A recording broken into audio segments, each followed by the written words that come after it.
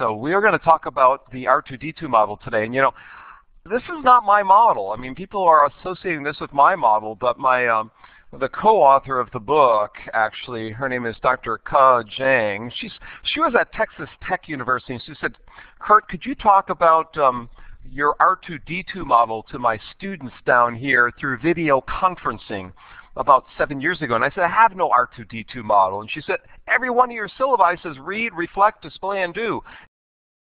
It spells R2D2.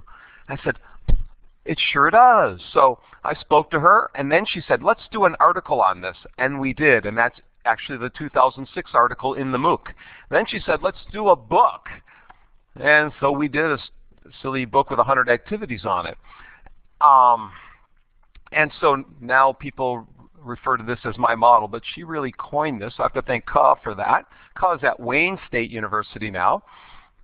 I'm trying to bring her in the second hour for Q&A, but they're having a retreat today. Anyhow, we're going to call this Where Are You R2D2? Addressing Diverse Learner Needs with the Read, Reflect, Display, and Do model. Now, R2D2 could be looked at as a learning style model, but I'm an educational psychologist by training, and we don't believe in learning styles. And I noticed Laura's blog post or Twitter post saying she doesn't believe in learning styles either. Well, some people do. And if you do, you can use it that way. Some people will look at this as an instructional design model, but I don't really see it as an instructional design model. But you can use it that way. I think it's a way to address diversity in the classroom. And it's also a way in which to divide up the internet into 4 things you can do: reading activities, reflective writing, visualization, and hands-on doing. And it's a problem-solving wheel, as we'll come to see. So you can use it in many different ways, but it's a way to reduce frustration. Some of you post you're frustrated. It's a way to reduce that and feel a little more confident in your teaching. So that's why we designed R2D2. It's not that we're trying to create another learning style model or learning preferences model or instructional design model. I'll let other people do that. I'm listed in Wikipedia as an instructional designer, but I don't even believe in instructional design, okay? So whoever wrote that Wikipedia post, please take my name off of that. You got to be careful. I sometimes am facetious, but I really don't. Anyhow, poll number 21. Do you have any trouble keeping up with technology news? Yes or no? Is your mind going numb? Do you need a new brain in your head? We got brains here in Bloomington on display. I don't know, about 30 brains we got in Bloomington? Something like that. 22 brains, Mangwan said. Okay, hold up. 22. 22. Okay, 22. Okay, so most of you are frustrated. When we've got announcements like the Chronicle of Higher Ed, or the Guardian in the UK, or was it University Business or something up there in Canada, they have a digital special issue on a guy teaching 2,670 students from Virginia Tech. We've got 3,675 people signed up in this class, according to Sarah Bishop-Root. Thank you, Sarah. We got all this stuff to keep track of. We've got yak herders in Mongolia taking classes from Yale online. My goodness. And articles on that. Just in the past week, we got new announcements from MIT and Harvard that they're going to offer free classes. They think they discovered something new, and they're going to kick in $60 million to do so. I didn't get $60 million for doing this. Got a few million, but, not enough.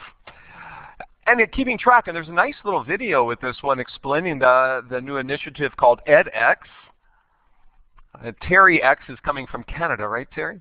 We got Shaquille O'Neal getting his doctorate from Berry University in Florida, a Catholic university. When Shaquille O'Neal gets his doctoral degree through online learning, and he got his master's through blended learning from Phoenix, when Oprah Winfrey teaches 2 million people online and 600,000 simultaneously, people are yawning at all this stuff. Back when Terry and I were in the trenches 10, 20 years or more ago doing this, this was front page news. Today we're yawning at all this. But times are changing. And so that's May 5th, right? And we had announcements yesterday, other ones. I mean, every day there's new things happening that we have to keep track of, and we're overwhelmed. So Tech Variety that I presented last week is one framework, one way of cutting the slice into 10 pieces, or thinking about your instruction with these 10 principles of motivation. If you incorporate 6 or 7 or 8 in a thoughtful, reflective manner, I think you'll enhance instruction. I think you'll increase retention. I did in my own classes. I've seen others do it as well around the world.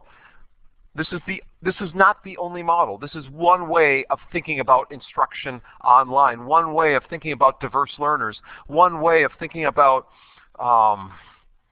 engagement, active learning, retention, and so forth. This week, we're going to flip to a simpler model just called R2D2. And it's a problem-solving wheel, if you will. So these are two mnemonics, yeah, Adam, two different mnemonic tools or aids. In my World is Open book, I have a model or mnemonic called We All Learn. So this is a simple one. Reading, auditory, reflection, displaying, and doing. Now, I say that none of us educational psychologists believe in learning styles. However, all instructors that I know find this valuable, or tools for learning styles valuable, to reflect on your teaching. Learning style instruments are practical. They don't hold theoretical grounding, just like the Myers-Briggs inventory doesn't, and most psychological constructs lack it. But these are valuable as teaching tools. So don't give up on learning styles or instructional design or motivational principles because it may lack validity and reliability as a construct, as a psychological construct, if it can impact your teaching, if it can make your class more engaging and learner-centered, or I guess to create a learning environment that's rich and engaging, then by all means you should think about using these. There are battles in my class over all this, of course. You know, I can take out my lightsaber, and my assistants have their lightsabers as well. And we have battles in our classes, right, Mungwan? You know, and we do. We've got constant battles taking place. And so it's quite a fun place here at Indiana. Come on, study over here. Anyhow, I don't have my costuming with me here today, but we do have fun with things here, even eat cake during the midst of these battles. But read, reflect, display, and do, or R2D2, is one slice, one way. Yeah, bring your 8-year-olds into the MOOC. Bring your 7-year-olds into CP3O. Okay, we got more models. Well, we're going to start with the first section, and that's auditory learning. So let's look at auditory learning. People preferring words, spoken information in podcast format, explanations in Blackboard or Moodle or Desire to Learn or Angel or whatever it is you're using, announcements in Twitter, announcements in the course management system, wikis that you might be using. My Twitter handle is TravelinEdman, and my blog is TravelinEdman as well. No G on Travelin, like the Travelin Wilburys. And so this is phase one. So you see that first quadrant up there on your screen? You see that right there? Phase one, right there. Yeah, look right there. Okay? Yeah, right over there. And so we're going to move from phase one and into some activities here. Reading activities. You might assign people wikibooks. My students write wikibooks with students from Beijing Normal in China. In 3 hours, I'll be presenting to Beijing Normal, in fact, I think. We do books with students in Malaysia, at the Open U of Malaysia, in Taiwan, at Indiana State University, all over the world, Finland, Korea, UK. We're writing books together. We're critiquing. My colleagues at Houston, at the University of Houston, we first critiqued a wikibook from George Ory at the University of Georgia on learning theories. Then we edited a wikibook from Indiana Wesleyan here in this lovely state of Indiana. Then we wrote our own wikibook. Dr. Mimi Lee at Houston, Grace Lynn at the University of Hawaii, and myself, we studied this. My student Nari Kim at Oshkosh, we studied wikibooks, and they're not easy. If anyone's interested in building wikibooks, I can send you articles on the pros and cons and what you can do. But reading, editing, critiquing, all text, all words, open source software, Terry's journal there, the International Review of Research in Open and Distance Ed. A great journal, open access, it's free. Take a look at it. They have articles a couple months ago on MOOCs, and their most recent issue is fascinating as well. They've had special issues on open source, on e-learning in Asia. But the Public Library of Science, journals in genetics and in biology, or the EDUCAUSE Quarterly or Review, open access. My 54-page syllabus on how to on my World is Open class is all available online as a free course, in effect. I mean, 54 pages, and it's all free stuff. There's nothing you have to buy. Open access articles are something that have exploded. Why not use them for people who like text? Some people like to read. Give them choice in the text. I give them 6 articles. You pick 3 every week. Give announcements like David Perry does at the University of Texas at Dallas. Give announcements up there on how the class is going or new resources that you're using. For me, my Facebook updates go to my Twitter feeds. Have people listen to podcasts. If you're teaching military history like they do in King's College in London, or if you're teaching nursing like at Ball State, which is all online, or IUPUI, or other places in the world, or English, podcast shows, text-based learners, right? Glossaries. One of my students last semester, she said, Dr. Bonk, I don't want to just do a regular text-based glossary. I want to make mine interactive and add in videos. So she did more than text. She made an interactive glossary to people who we were reading about, but extended beyond the reading to the display side. So some methods in R2D2 are crossing multiple phases, and you don't have to start with reading. You can start with reflection. You can start with hands-on doing. And you can go in the opposite direction. So Omita's interactive glossary just blew me away, and I'm going to use it next time. She spent so much time on this, but she knew every concept that she was linking to on the web, people would be using later in later years. Portals, databases. Some of my students create databases of the articles for the class, and that gets updated every semester for text-based learners. Some of my students like online crossword puzzles to practice their concept attainment. Students want to know if they know the content. So like last week when I presented Tech Variety Model, there were many learner content interactions, learner-machine interactions, getting feedback from the computer if you got it right. So the instructor isn't the only one grading papers. If you're the only one grading papers, you will die. If you're the only one giving feedback to students online, you will die. Get peer feedback, critical friends. Get expert feedback, self-feedback, system feedback. Paul has died. Lynn has no slide. That rhymes. So 1G is crossword puzzles, okay? And there are many tools. Eclipse Crosswords 1. Talking dictionaries. A couple months ago, the Wall Street Journal had a special issue on these talking dictionaries that are being put together to save culture, to save languages around the world. And they had an interactive map showing where these different places around the world where they were saving languages, including in the U.S., in Oklahoma, including in the U.S. in Seattle and up in Vancouver, up near Terry, actually, up that way. He's up in Edmonton area. In Siberia or Eastern Siberia or in South America or in Southern Africa, languages need to be preserved. And one way we can do it is with web-based technologies. And now we can use that for our online classes in cultural studies, online classes in history. A new tool which got $7 to $8 million of venture capital is called Piazza. And I've talked to the vice president of Piazza lately, and it seems they're exploding in terms of use. It's a free tool to post questions up. As a class progresses, students can answer the questions. Other instructors can answer the questions. It's kind of a flat discussion forum, not like a hierarchy like we see typically. So you get more learner-centeredness, more interaction. Piazza. Okay, Q&A online. So that's just going through the reading side of this. So my polling question here is, Do you think students prefer the reading part of R2D2? Yes, maybe, no, not sure. What do you think? Polling question right underneath that. We've got questions coming in here.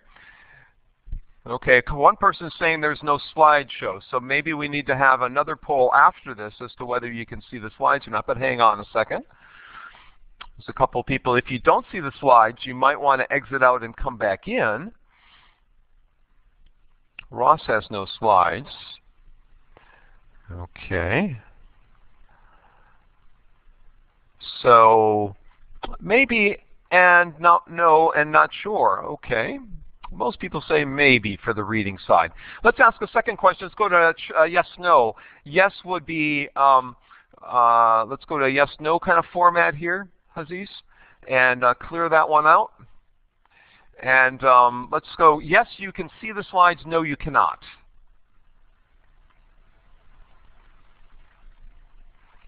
There's a couple people who cannot. For those of you who can't see the slides, some of you, they came back for you. Okay, good. Okay. If you haven't gotten them for like 5 minutes or so, you might exit out and come back in. That would be one solution I can think of. A second solution would be to try another computer. A third solution is additional patience. And a fourth solution is you can just get my slides themselves off of the Blackboard MOOC, and you can actually ask me. I can let you download them. Here's a color PDF of my slides if you want to get them. Okay, so majority are okay. Let's go to the second part. Phase 2. You see that phase 2 right over there? Yeah, phase 2.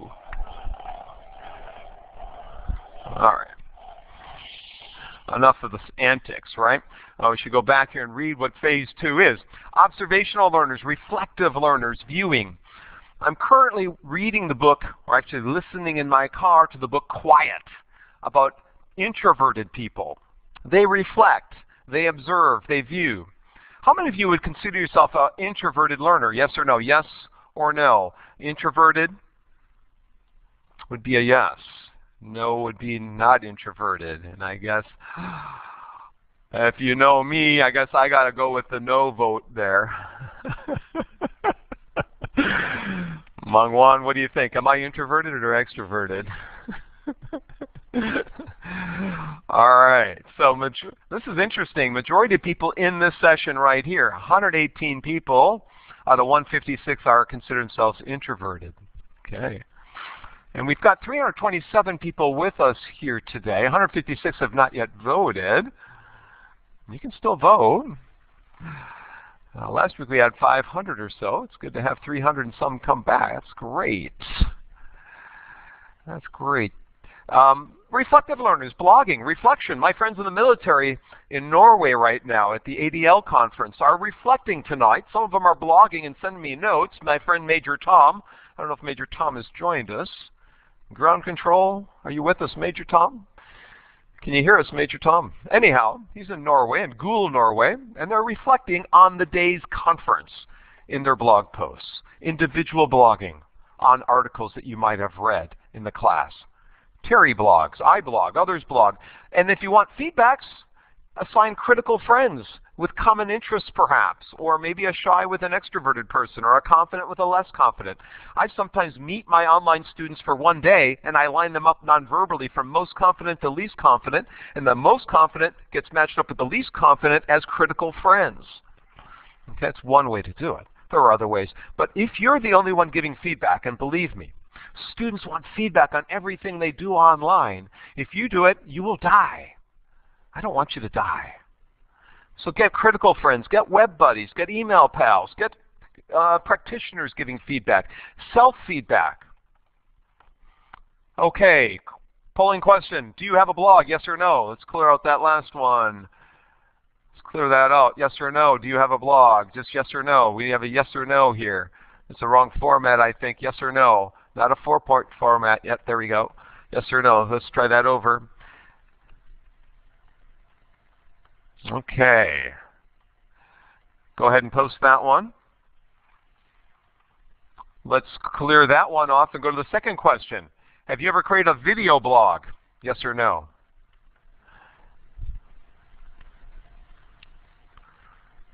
Okay, you can post that one. Most people have not. Let's go to the third question. Do you regularly read other people's blogs? Yes or no? So we've got bloggers somewhat, not the majority, definitely not video bloggers. We have readers of blogs in the room here. Quite a few, almost evenly split, but more yes than no. Okay, let's go to the fourth one here. And do you assign blogging tasks in your classes? Yes or no? Or have you been, if you've never taught a class, have you taken any classes that assign blogs? Interesting. Okay. Some people are skipping the answer to that. Steve Madonna's with us, another great name. Okay. Interesting responses. Let's go on to reflective learners. You can assign your students to reflect on expert blog posts. They don't have to be the ones blogging. How about finding other people's stuff? Instead of you teaching everything, how about using free content on the web from experts, supplementing your classes with blogs of Terry Anderson or other experts around the world? That would be a good thing, I think, or a valuable thing to do in a class. At least think about. These are things to think about. Maybe try one or two of these ideas. Cultural blogs. ComeAndSeeAfrica.com. Yes or no? Has anyone seen this blog? This is from my friend Kim Foreman. Now, Kim called herself my big sister. She went to graduate school with me at Wisconsin. She did missionary work in Africa, in Kenya and Rwanda with her husband. He's a priest or a whatever in a church out in California, in San Francisco. She was chair at San Francisco State University of Instructional Technology. And a year and a half ago, she was thrown from a car. You can post the results there. And she died. She didn't have a seatbelt. And so her Come and See Africa blog is still there. I can use it in my talks. Many of you haven't seen this, but you can use it in your classes. Kim is alive and well. My big sister's still out there somewhere in her blog. Pictures, videos they've done, reflections on graduation or whatever it is. Okay? What you post today might be usable tomorrow. What you think of today might be used in a century. Your digital history is alive for digital archaeologists of 2-3 centuries from now. Workplace reflections. Since 1996, I've been having my pre-service teachers reflect on the field during their internships. They link Piagetian theory to their field experience. They link Vygotsky to my lectures, to the book, to their internship and the questions that we're asking. Reflective learners, giving them questions that they might ask. Now, my TAs in this class, my interns like Ewa over here, she's posting questions in the MOOC for you to answer. So you'll be looking, and she's going to post some hard ones, she told me. Scenario-based learning, having people go through a set of, maybe it's sales training, maybe it's military tactical operations, maybe it's ethics or sexual harassment training like on the left there from MS Communications. Whatever it is, scenarios. You might be doing time-revealed scenarios where pieces of scenario are revealed over time. Here in Bloomington, Option 6 is a company designing these scenarios, and Wisdom Tools is another one. Krispy Kreme, you go through a video or a set of still images about Krispy Kreme and then answer some questions. Reflect on those. You might have cases on the web, like at the Kelley School of Business at IU, the KD program. Cases with a marketing manager, a CFO, a CIO, an EIEIO. And you have all this information that you condense and synthesize to make decisions on these online cases. You might have a video with the case. You might have a reflection transcript with the case, or an animation. So, any light bulbs going on so far? Yes, no, or maybe. And we're at a point where Hafiz is going to be moving us to a second set of slides, I believe, out of 3 sets. We're a little less than halfway through here, and we've taken about a half hour. So, poll here. Go ahead and answer that poll. Are the light bulbs going off in your head? Any light bulbs? Where are my light bulbs? I'm missing my light bulb. Here's my light bulb. Light bulbs going off in your head. While we're doing that, in the chat window, if you are from Europe, what's one idea? Only people from Europe type in the chat window. What's one idea you may have gotten so far? And Aviz is going to upload the new slides, right, Aviz? You can take these away. Go ahead and upload the new ones, Aviz. How to use Wikibooks. Thank you. Using Wikipedia. Thank you, Lori. Michael Deschler's with us. Are you from Australia? How can you be typing from with the Europeans? Okay. Blogging. All right. Let's go to Africa or South America. We don't have many people from Africa or South America. Go ahead and type in, so I'll go with both of you. Anyone from Africa or South America would like to type in? What ideas? Blogs, case studies, okay. Let's put a yes/no poll up there, Haviz, so we can get a yes/no poll in here. Wikibooks, okay, case studies. Let's go to Mexico. Anyone from Mexico, what might you use?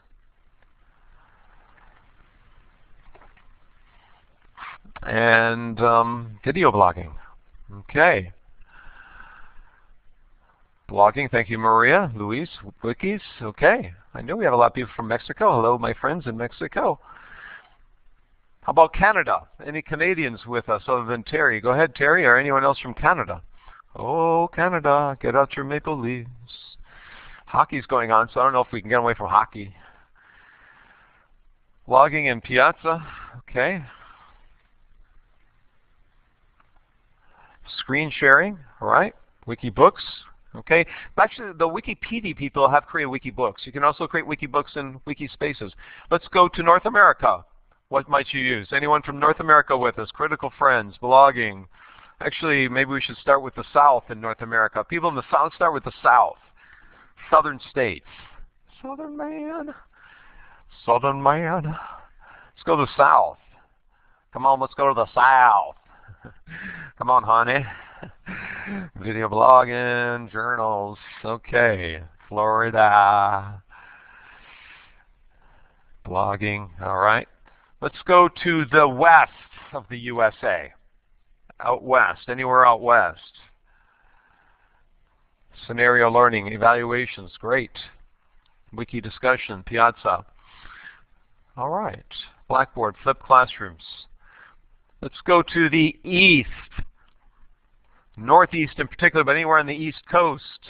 If you haven't responded yet, you could be from the Southeast. If you already responded, don't. Crossword puzzles, Piazza, okay. Expert blogging, right. Critical Friends. Scenarios. A lot of Piazza people. First in, first out, last in, first out. How about Midwest? All my friends here in the Midwest. Okay, add all your friends in Illinois. Sorry, Maria, your friends in Arizona. Gotta be quiet at this point. Julie, good to have you here from University of Indianapolis. Interactive glossary. Good deal. Kansas. Hey, let's move on here. Why don't we have everyone go ahead and type if you're from the U.S., because we've had people from other cities. If you're from the U.S., what city are you from, or state, or city and state? Just any place in the U.S. Go ahead and type where you're from. Wow. Wausau, Wisconsin. Good place for insurance companies.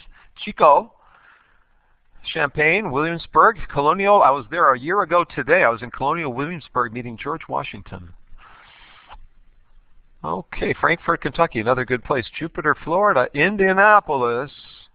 Let's go. If you're from anywhere else in the world other than U.S., where are you from? What city and country, please?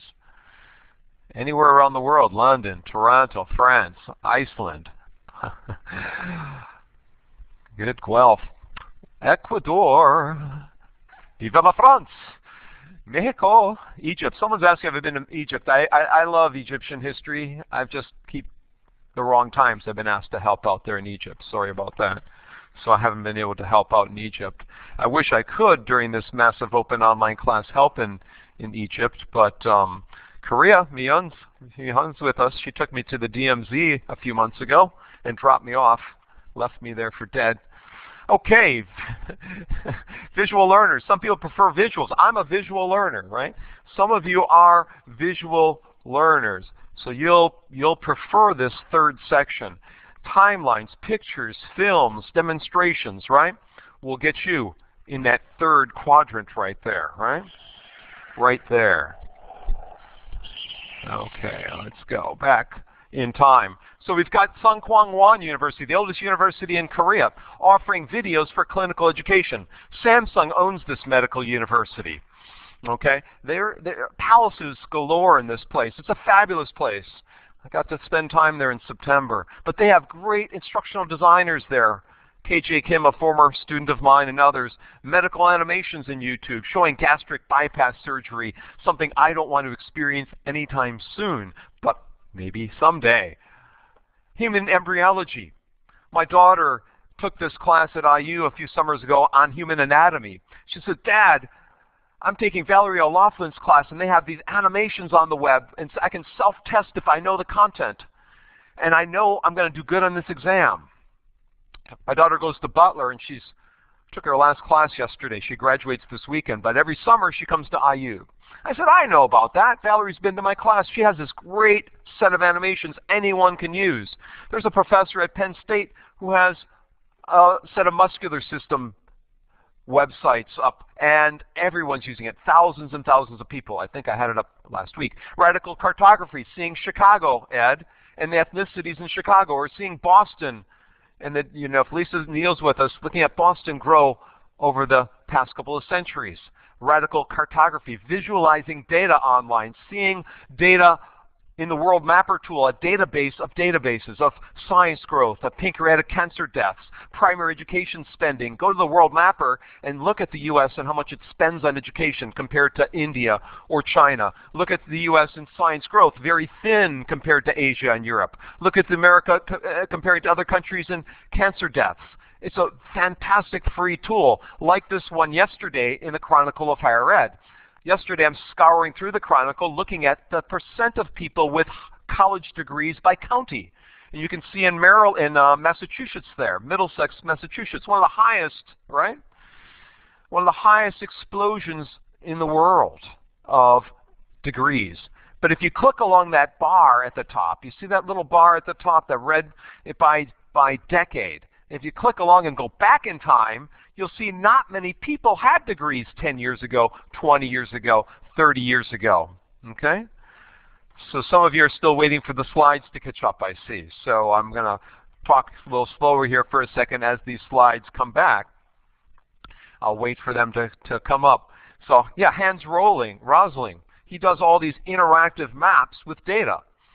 Today you can help your students learn through having this kind of data set, right? Let's go back to a yes-no question. Can you see this interactive map display 3F, yes or no? So I know people are following along with me.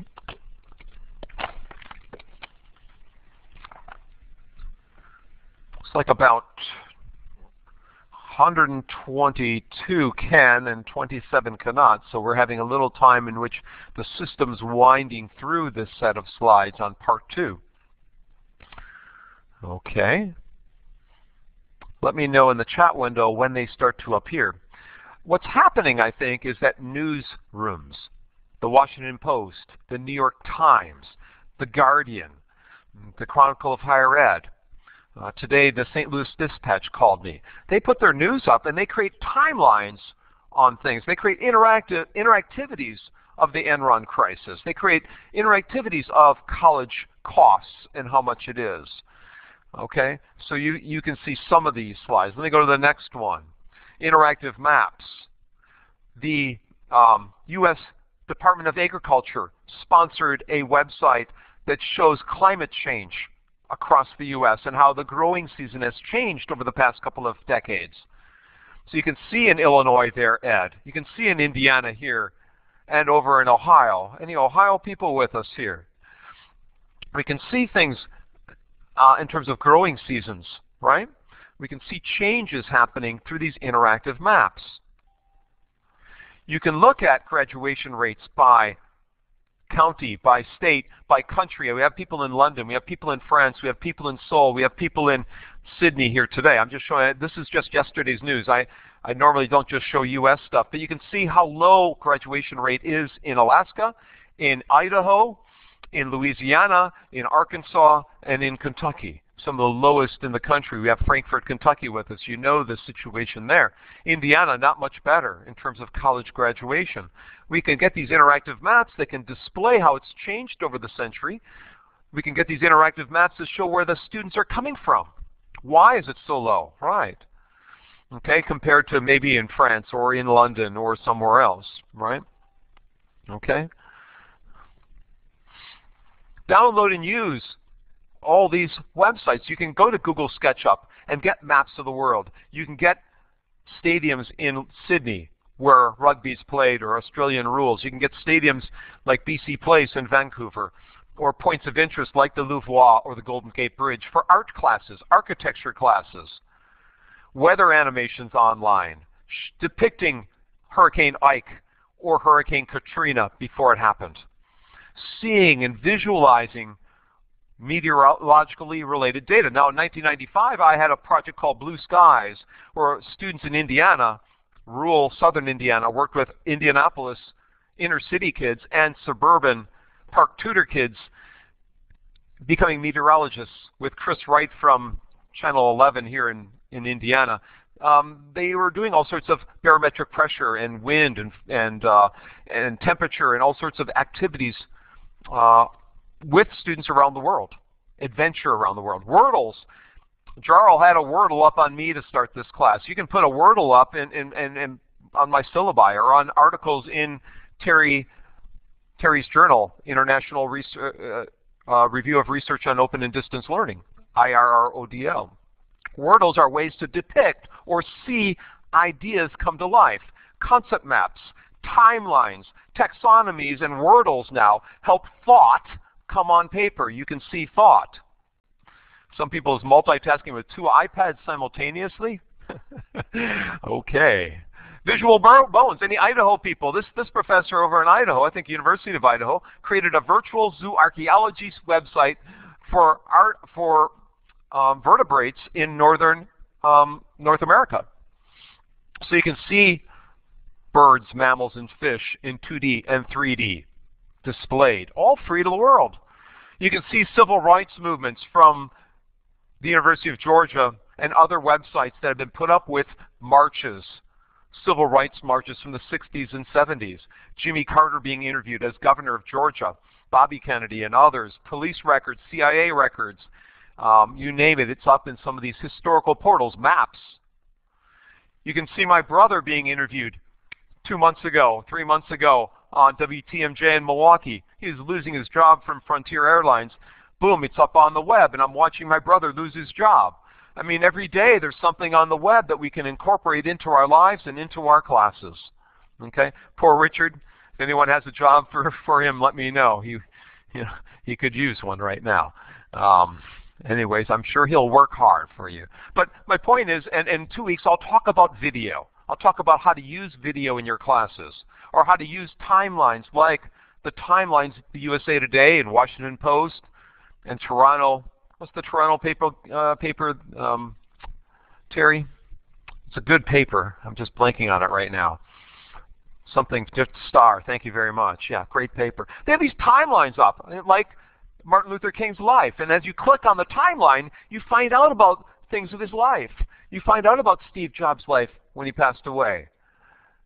The day after he passed away, they had his whole life on a timeline. Bill Gates, last week I showed you on a timeline. These are ways to put thought on paper, to interact with thought, to play with thought, to juxtapose one thought or one timeline against another. I've been to this memorial twice in 6 months, and I went to the timeline first. Go to the virtual timelines. Go to the virtual tours of Oxford before going to J.R. Tolkien's homes in Oxford. I'm going to the virtual tour of Newfoundland before I went to Newfoundland. A couple of years ago, I met Terry actually in Newfoundland. Terry may not know this, but I went to the virtual tour of Newfoundland first, a helicopter ride over the top. I can go to Brian Ford's work from the UK. Now, Brian, I mentioned last week, is the world's smartest man, head of Mensa in the UK. He's a BBC TV and radio personality. He has a new theory of dinosaurs, a new theory of the intelligence of a single cell, and secret weapons of Nazi Germany. Well, his whole life's on the web in video. 40 years of microbiology up on the web for biology classes to use. Students can track the life of a scientist up on the web. People can look at art online. Google has the interactive art project on the web. Okay, the nightly news from Google. We've got encyclopedias up online. The Encyclopedia of the Earth, free, peer-reviewed. If you don't like Wiki Species, which is not peer-reviewed, you might go to the Encyclopedia of Life or the Encyclopedia of the Earth, and you get 2.7 million species known to humankind that's peer-reviewed. Do activities wrapped around these websites. Blend your classes with this rich media, these videos online. We've heard of TED Talks, technology, entertainment, design. There's now TED Ed, little snippets of these 20-minute talks, 5-minute snippets, 2-minute snippets you can use in your classes. Okay, so educational videos to reflect and see and watch. Okay, Prezi, I'll come back to Prezi. Someone's using Prezi there. We'll get back to Prezi. This is new. TED's actually hiring people to make these snippets up. Concept mapping tools like bubble.us, and finally, inspiration is made available on the web in beta format, I think. I've been waiting for 2 decades, but it's there. You've got CMAP and FreeMind. CMAP came from Western Florida U. People spun out a company. MindMeister, MindDomo, thought on paper, seeing your ideas juxtaposed against someone else's, or Chapter 3's ideas against Chapter 4, looking at macro propositions and micro propositions and the connections and the causalities.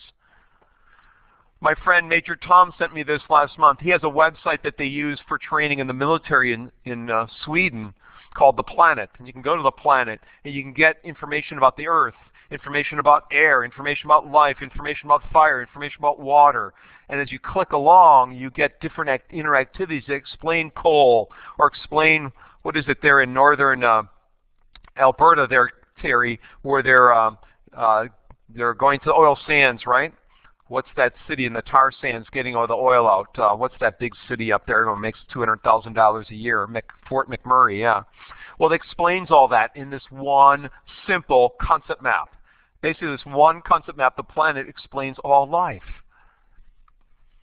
Lesson plans on iPads. Some of you are talking about iPads. How do you bring TED Ed to your Blackboard classes? You put the links in TED Ed into your links. And Sarah, you might answer this question as well. Anita, embed the link. Thank you, Anita, from Houston. Lesson plans. There's a new tool called Show Me, where you can put a lesson plan like the Khan Academy. You can create a lesson plan for your kids in your classes in math, or in reading, or in geographies, or whatever it happens to be that you're teaching, and send it to them to see that lesson and repeat it over and over. And as they've learned it, they can put their learning up in Poplet, a knowledge building and sharing tool, like a concept mapping tool, but it has embedded links. And so you can click on the link and go to the article. You can click on the ideas and go to the article up in Poplet. Very, very, very cool tool that some of my students are using today. Timeline tools. University of North Texas have had this up there a number of years. Now, Yua, have you used this? Mungwan, have you used this tool? No, I don't think she's used it. It's timelines of Bill Clinton's life. Timelines of, we might have George Bush Sr. or Jr. But not only North Texas has this, and as you click along the timeline, you get interactivities, you get information. But you can also go to federal government websites on presidents from the 1700s, 1800s, 1900s, and today, right? All the way up through Obama and maybe beyond. These are interactivities that maybe they have in France for your presidents. I guess you got a new president, you're going to have to fix that timeline, okay? And you might have, a new president, I think, I think you voted for that woman in Australia again, right? In Korea, you're always getting rid of your presidents and getting a new one. Just kidding there. Maybe they want a new one right now, I think. National Geographic, a timeline of history, of prehistory. So you look across this interesting interactive timeline, and as you look across it, you can get information about animals and plants, about first humans. So National Geographic, the Smithsonian, and others have put this stuff up on the web. And as we have this stuff, you can become your own R2D2, right, kind of person, and you can be getting your students into phase 3. So it's not just phase 1 that's important, phase 2, reading and reflection, phase 3, visualizing the learning process. That, to me, is what's important today. So we might move to part 4, and we're going to have a break here in a second for the very end here. We're almost done, but we couldn't fit the last bit on here. Kinesthetic learners, hands-on learning, simulations, movements, manipulatives, phase 4 of the model. Okay? So we've gone from phase 1 over there, phase 2, now we're on phase 4. Okay? So let's go take a look at phase 4, the first activity, podcast shows. My students do a weekly reflection in a blog, or they do a weekly podcast show. It's their choice. Giving students choice with all this stuff online is critical. Have them be producers of content, not just receivers of content. You want them out there putting and generating things into the Web 2.0, as Terry said. Have them be someone who's doing something with web content, not just someone who's receiving and browsing and sleeping on that stuff. Well, I guess we're in phase 4. I have to switch my glasses back off. I couldn't see with those anyway, so that's okay. So we're going to move to the third set of slides, a very quick set of slides. The first question in polling before we're switching over, do you listen to a podcast on a regular basis, yes or no? Do any of you listen to a podcast on a regular basis? Okay. Most people don't. Interesting. 125 said no. 46 said yes. How about, have you created a podcast? Yes or no? Let's clear that one out. We should post that one. First, let me go in and polls, and let me make the responses. There we go. And now I'll clear that one out. Have you created a podcast? Yes or no? Let's go back and try over again.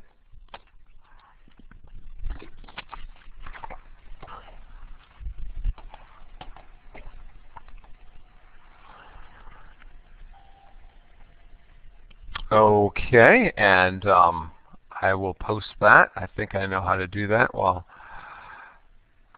okay, there it is. And I'll clear that one out as well. And has anyone here created a video podcast, or what's called a vodcast?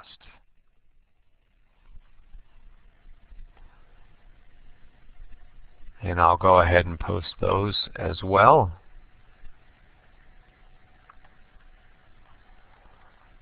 I thought I did.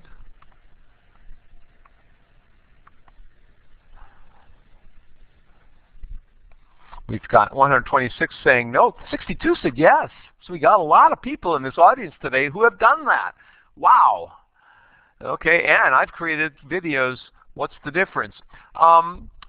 Well, a video podcast is I guess a audio file first. What's the difference? That's a good question. Someone want to answer that question? Does it have to have an RSS feed? No, I don't think it has to have an RSS feed. Podcasts are just audio, but audio with a video.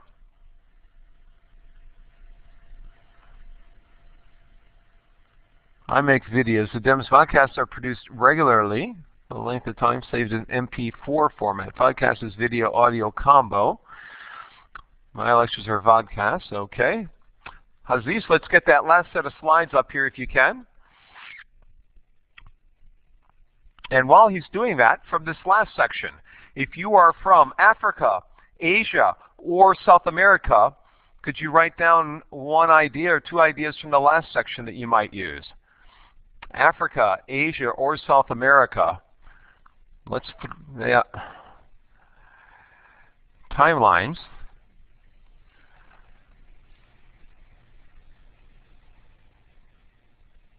iPads and mind mapping.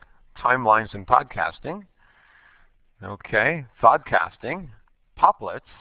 George, thank you, George. Irene, vodcast. Mark is with us. Mark Kircher is with us, vodcasting. It is 1:05 there in Dubai, Mark. One of the funniest men on the planet. If you get to Dubai, he will take you around. Case closed. Anyone here wants a friend? Some of you want friends. Here's a friend you can have. And I should probably put his email. Mark, put your email up there so everyone has it. Dubai, yeah. He needs to take people around. He's lonely there in Dubai. He'll even find a pub. Greetings from ADL. Is that Major Tom at ADL? It is Major Tom from ADL Lab. Good to have you with us, Major Tom. I've been talking about you here tonight. If you're from Australia, what's one idea? So let's expand. We've had Europe. Go ahead if you haven't posted from Europe. Australia, we've got Joe, timeline. So Australia, South America, Asia, or Australia, New Zealand. So we got almost everybody out there. Poplets and infographics. Okay. Now, if you are from Mexico or Canada, go ahead and post in there. Mexico or Canada. TED Talks, screen flows, poplets, timelines, TED Ed, podcasts. There's a typo on the right side. Yeah, there is. I caught that one a long time ago. But my graphic artist left me. Maria, podcasts. Aziz, timelines. Jason Harden's joined the session. Thanks for joining us, Jason. Zhongwan has joined the session. Thanks for joining us, Zhongwan. The question right now is, Zhongwan, from the second part, we're moving to part 3 here in a second. What's one idea from part 2 that you can use? And Zhongwan, we should all give her a round of applause. She got tenure recently at Auburn University, and she's a former student in my program. Give her a big round of applause. Yeah. Big congrats to her. If you're from the south of the U.S., what's one idea you can use? South U.S., what's one idea you can use? Poplets, interactive maps, mind mapping, maps, poplets, interactive timelines. The poplet's kind of a cool little tool. My TA in this class, Kim Sieber, told me about it, and I think Kelly, who's coming in, told me about it. Show me, voice threads. Mapping, okay. So we've done reading, reflecting, displaying, and started on the doing side. If you're from the East Coast, go ahead and type in. East Coast people. TED Ed, poplets, Lance said. Fred, simulations. Mary, I missed that one. I'm back on Mary. What about Mary? I think there should be a movie with that name. Vodcast, thank you, Mary. Student clouds. How about West Coast people? West Coast, if you haven't typed, go ahead and type, even on the East Coast. Concept mapping, vodcasts, Wordles, Bubble.us, Pearl Trees, Camtasia. How about Midwest people? How about anyone near the Great Lakes, even if you're from Canada again, Toronto area, Winnipeg. Anyone here in the Midwest? Kansas people, go ahead and type in. Okay, great. Let's take a poll here. Can you see the slide? It says 4B Wikibooks. We're almost done here. Take a poll. 43 say yay, 59, 65 say yes, 1 says no. I think we're good to go. Creative Commons timelines. So now we're moving to part 4 of the R2D2 model. So let's see what we got here in part 4. Wikibooks. If you haven't taken a look at a Wikibook, it's kind of a cool thing. We did one on the Web 2.0 about 4 years ago that we keep updating. Students from around the world have written chapters on all sorts of things, on ebooks, on personalized learning, on podcasts, on wikis. It's free in the Wikibooks website. And if your book gets popular, they put it on the bookshelf. And there's over 1,000 books up in Wikibooks. We've been studying our what motivates people to put things up, what their frustrations are, what their supports are, How constructivistic is the nature of a Wikibook project? We've been looking at identity in a Wikibook. We've looked at how many Wikibooks people are doing. Planning tools in a Wikibook, all sorts of things. We also have a typo in the practice of learning theories, the PULT, which is a learning theories book that we built after seeing Michael Ory's book at Georgia. Students at Indiana and the University of Houston, Dr. Mimi Lee's class again and mine, worked together to do that. And we've got a couple articles. If you want my articles, I'll send them to you. Write me an email. Motivation is everything. Yes. Thank you for that reminder, Patty. Motivation is everything. Some people need money. Other people don't. My friend Ron Ostin at York University, I think Terry knows Ron. Good guy there, Ron. And he was the first one to write an article in the Ed Researcher on the Web 2.0. The Ed Researcher being one of the most popular journals in the field of education. I saw him 2 weeks ago in Vancouver, and he says, I'm doing wiki stuff. I'm using Moodle. I can talk about Moodle. Sarah's not going to kill me for talking about Moodle, and Charles. He said, I'm using Moodle. I post my lesson plan up in Moodle. You can post it up in CourseSites just as well. You could use WikiSpaces, PBWiki. My students negotiate the syllabus with me. My students negotiate the lesson plan with me.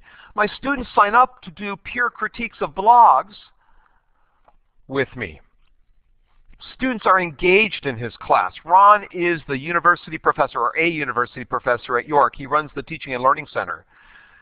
If you haven't seen his work, he does evaluation of e-learning. He did a study of the whole country of Canada in terms of blended learning. He's a quite phenomenal guy. Like Terry on the West Coast, Ron is on the East Coast up in Toronto. Wiki questions. Have you edited or written a wiki articles for Wikipedia or in Wikibooks? Has anyone ever written an article? Yes or no?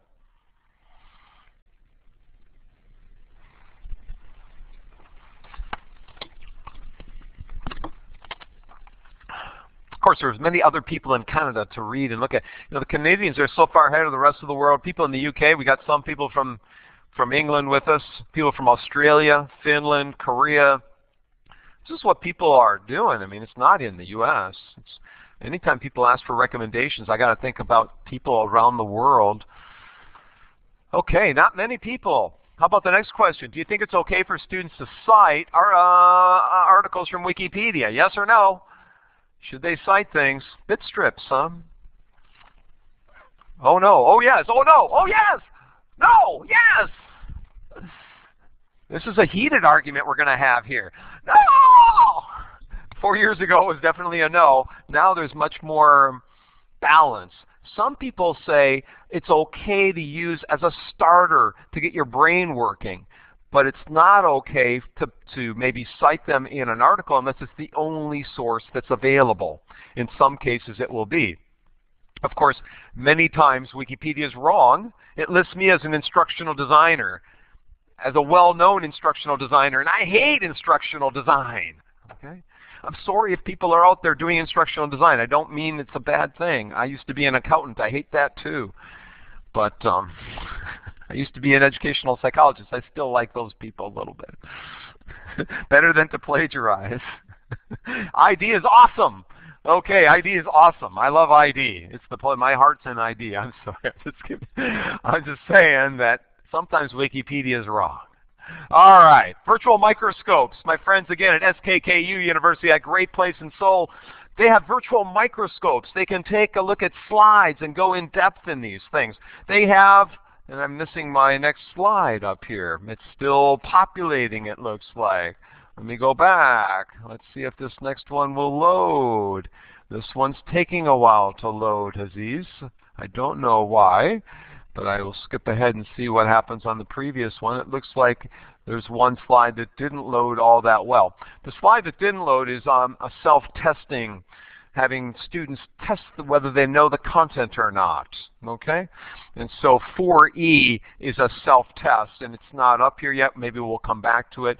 4F is virtual worlds, having students in Second Life practice CPR, or in Second Life having a hot tub chat with a guest author like myself, or in Second Life in a court forum at Harvard in a mock court system, in Second Life doing teacher training.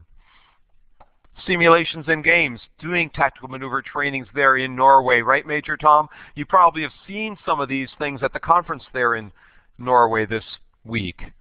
Maybe you're presenting on this stuff. Very popular simulation games. Singing summaries of what you learned in the class.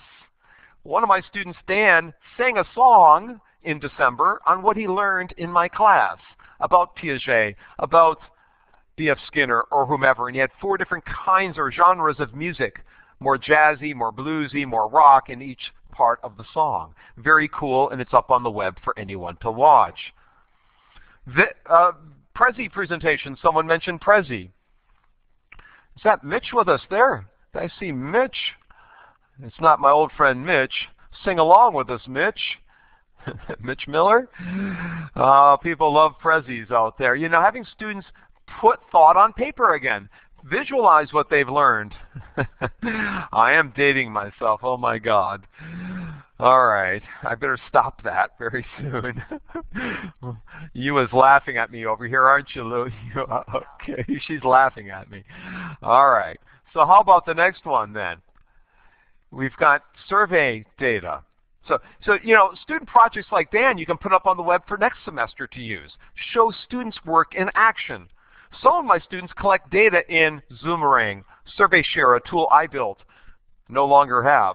Mr. Poll, Micropoll, polling people like we did to start class. We had, if you got here late, we had 20 polls that we didn't capture, but they're in the handouts.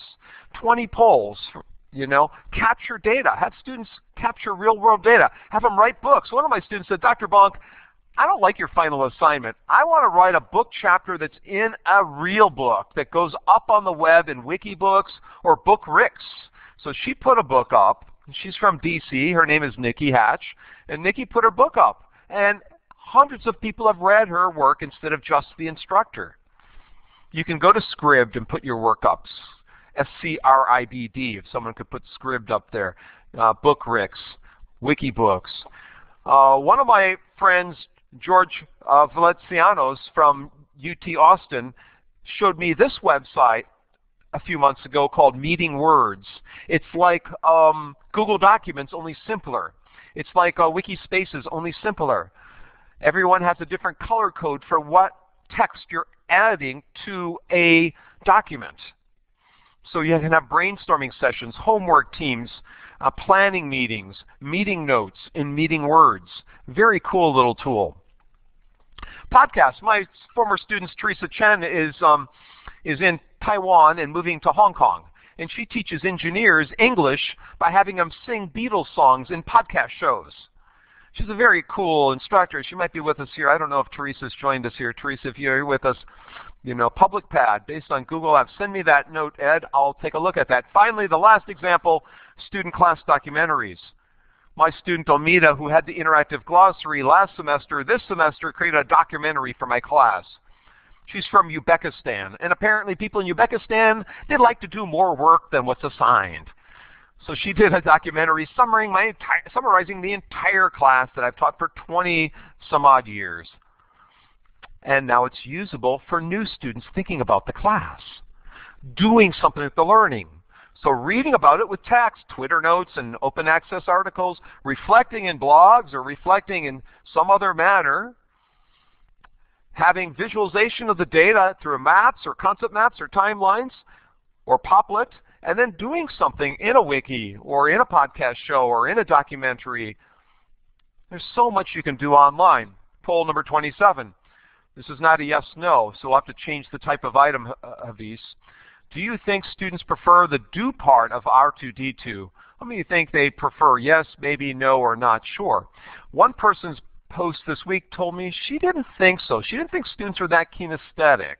And she wanted my opinion on it. I forgot her name, and she was happy with my response. So if you're posting in the chat window, there is a little tab there right next to where it says Main Room above your name. You can just click on the A button and select an answer. I will do this myself. I'm going to add to the poll results here. And there we go. So we've got yeses and maybes, so quite a few of you there. We still have 252 people with us out of the 300 some we started with. I want to thank everyone for hanging around for most of the session. We're almost done, not quite. Do learn, do learn, do. Thank you, Peggy. Do Ron, Ron, Ron, do Ron, Ron. That's going to age me too, I know, isn't it? Oh, shoot. Okay, poll number 28, different type of poll. We'll have to change it to an ABCD. Of these, what phases of R2D2 do you most use? Which phase? Mitch Miller phase. You know, who's that guy that dressed all gaudy and so forth? What's that guy's name? He lived a block away from my house growing up. Shawshanka Liberace. Yeah, I grew up 1 block from Liberace in Milwaukee. Yeah, Mitch Miller, Liberace. And I'm only 28. Okay. You have to redo the, there we go. We got a new poll there. Thank you everyone for your patience on this one. Read, reflect, display, or do. Which do you like? We got 148 people who haven't selected. Jarl, pick an answer. I know you're from CourseSites, but Jarl, help us out here, Jarl. Becky, Brandy, come on. Farah, Heather, Julie, did you pick one? Leslie, one Leslie did, one Leslie didn't. Okay, some of you are doing it now. Now I'm picking on some of you. Patty's got D. Patty Moran has A. Okay. Simone, Sherry's got D. Sherry, another guy, Sherry's got B. Okay. Okay, pretty evenly split. Most people on the doing side. Now, let me ask a question. Let's ask this question, clear this one off and answer it again. The same question, but let's say in 10 years, or no, not 10 years, let's say in 2 years, which of these phases would you most like to be using or relying on the most of the 10? Which do you, in 2 years, which do you think you'll be doing? Not what you're doing today, but in 2 years. It might be the same answer. That's okay.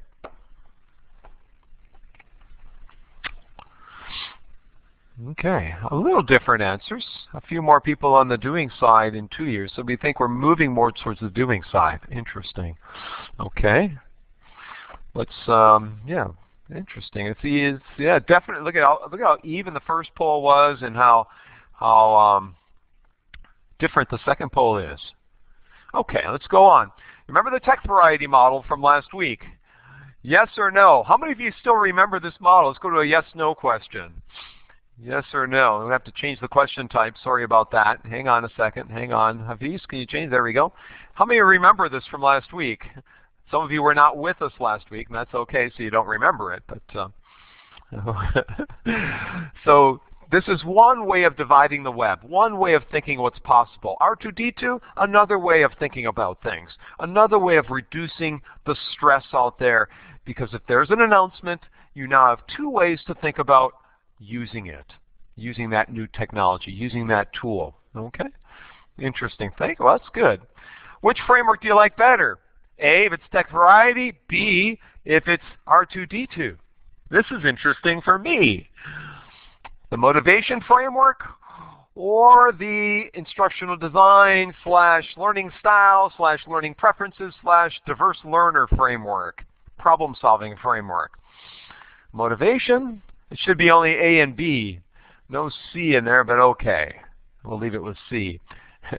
C is, maybe we'll have C be, I like them both or something. I think we got a C and that's fine. Okay, so we got a preference for R2D2. Very interesting.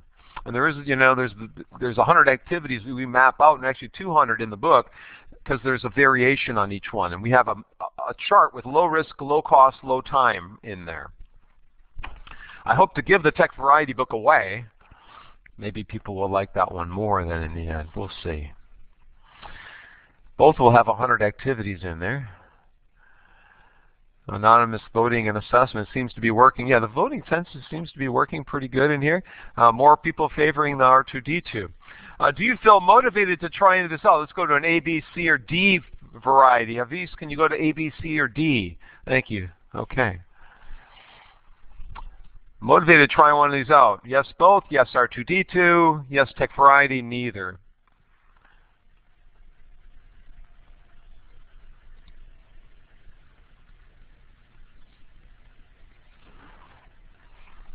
Okay. Looks like both. A few people prefer Tech4i, a few people prefer R2D2. Interesting. Okay. Great. Thanks for voting on that one. How many ideas did you get from today? Well, I'll have to actually. I don't think we have a 7-part answer. So I apologize for that one. But let's go with you know, A being 0, B being 1 or 2, C being 3 or 4, you know, D if you want, and E being a lot. So from A to E, A being not much, and E being a whole lot, and D and E being a whole lot. It looks like we got people who got some ideas. Okay, great. Okay. Is your brain mush? Let's go to a 3-part question here. Yes, no, we're not sure yet. Let's go to 3-part. 3-part, change it to a 3-part. We'll have to re-poll this. Sorry about that. Go to 3-part. Thank you. Everyone try that again. Is your brain getting mushy? My brain hurts. Ooh. Wasn't our Monty Python? This is going to age me too. Ooh, my brain hurts. I think they put a Kleenex on their head before they did that, and they had these, what was called twit races, I think, or something like that. I think Terry Anderson's the only one who probably remembers this, and he, you know, probably was a Monty Python extraordinaire, you know, and I think the guy, yeah, some of you remember this one. They put the little napkin on his head, and ooh, my brain hurts. Anyhow, some of you, your brains are hurting for certain, but okay. That's the goal. My goal is to make your brain mushy, because if it's mushy, there's more chance for dissonance, more chance for reflection. PG Gumby. Yeah, thank you. We got the Gumby, right? Gumby. You know, so, you know, now you can reflect in the MOOC. You can reflect in the discussions and think about things. In the chat window, 3 words from today. If you're from Europe, what's 3 words from today? Go ahead if you're from Africa or South America as well. 3 words from today that you got from today. Any 3 words come to mind? Bonk is insane. I need caffeine, Maria says. Move on, boy. Move on, boy. Pop it, pop it, pop it. Information dump. Podcast Poplets and Bears, oh my. Very, very, very, very, this has been very, very interesting. Motivation, reflecting, and blogging. Read, reflect, and do. Okay. Now, if you're from Asia or the Middle East or Australia, New Zealand, go ahead and type in your 3 words. Viva la Holland! Lots to learn and lots to do.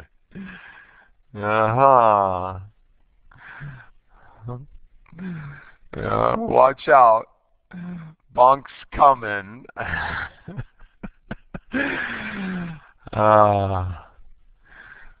Go away soon.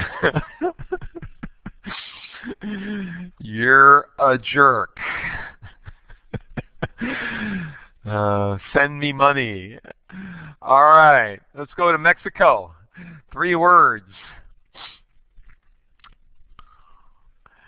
Hasta la vista, baby. Okay. Chico, que hambre tengo. Yo lo mismo, chico. All right. Frustrated, engaged, and open. Earl Burr, I bet. Thank you, Bonk. Here he is, coming from Chicago. I didn't say Chicago yet, or not. You're not Chicago. You're Dallas. Dallas. People are you think you're in Mexico. See, the people in Texas think they're in Mexico, you know. How about Canada? Let's go with Canada and the Midwest both. What the heck? Let's go Midwest, U.S., and Canada. We're all one. Let's go northeast of U.S. and the Midwest and Canada, because we're all one. It's the United States of Canada. You know, we're all voting for blue people instead of red people. Papa, enough time. Okay. Engage. We need a break. Canada for president. I like that. Okay. I am crazy. Thank you for pointing that out. We all needed to know. All right. Thank you, Jorisa. Yeah. All right. Let's go East Coast. Come to Iowa. I've been in Iowa. Clark College. They brought me there and they sent me back. I spoke to 105-year-old nuns when I was there all week. They wheeled them out in a wheelchair. I think one was 120. Okay. They had 80 nuns working there. None were under age 60. Iowa State, you know, when University of Illinois, see my friend Roddy Elma Book. Say hi to Roddy there. He's a good friend. He's from Saudi originally. How about we go with south of U.S., east coast of U.S., and west coast of U.S. And then we take a break. Okay. Thank you. Enthusiasm, well, I hope. I present to Beijing in 2 hours. I hope I have something left in the tank. Okay. Let's take a 2-minute reflection break in a second. Don't stop the recording yet. Don't pause. Free stuff.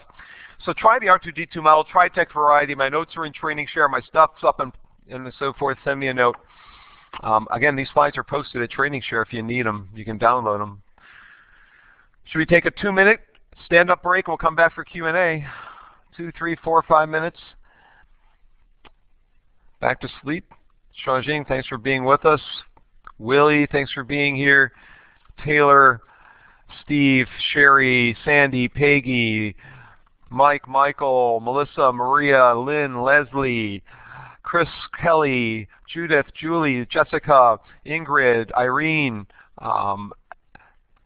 Haziz, Ed, Carol, Becky, Anita, Alice, Abby, Abdul, thanks for being with us. Zachary joined the session. Thank you, Zachary. Jiangwan, you still here? I don't know. Okay. Yeah, we should thank the CourseSites people for making this available to us. And again, I'll be at the Blackboard conference for the first time ever, speaking on whatever day, Wednesday. So yeah, if you're going to be there, I'll take some people to dinner or something. So come look me up. It's on July 11th. I'll be there on the 10th. It's down in New Orleans. Never been, so if you've been and you're going, take me.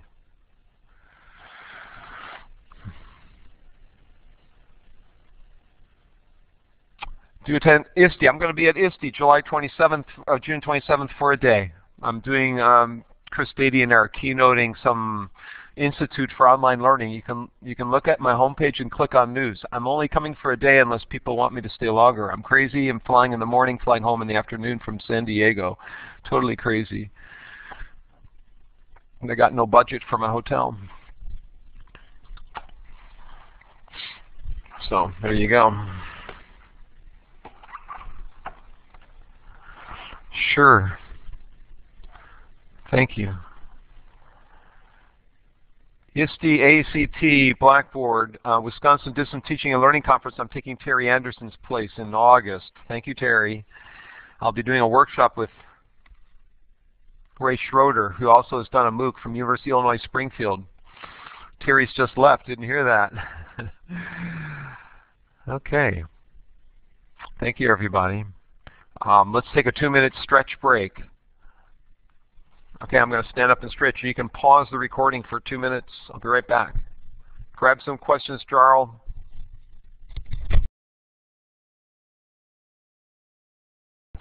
So I think one way in which to make sense of these is to write a plan, to create commitment. The slides for the second session on Training Share, yeah, they are up in Training Share. If you go there, and if you can't find them or see them, I will post a link here in the window again.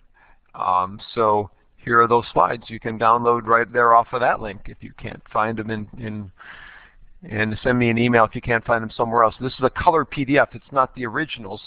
If anyone wants the originals, you will have to send me a personal email to download but that's a colored PDF. It's pretty good quality.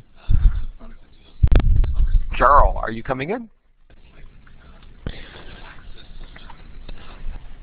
Yeah, I just wanted to share a question that I had collected from the discussion boards from this week, and we had actually started a new thread on the influence of our own learning preferences on our teaching, and our ability to adopt these learning styles. Have you conducted any research on that line, or have anything to say about that?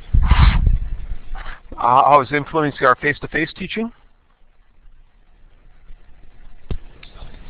Yeah, so just the adoption of these techniques, the R2D2 model. So it could be any environment. What I see happening today, and we've moved from the awareness and resistance phase to the understanding and use phase. And as part of that, I think that these models and other experimentations have shifted the discussion and dialogue and the language about effective teaching.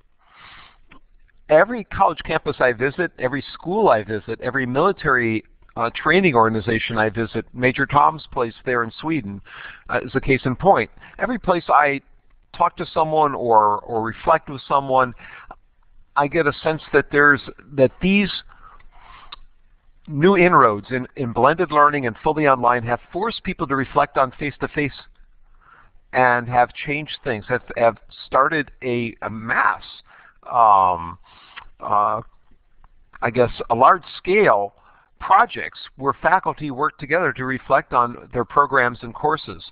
I mean, you look at active learning classrooms on this campus at IU. I look at Yonsei University in Korea. I look at in Glasgow, Caledonian, up in Scotland.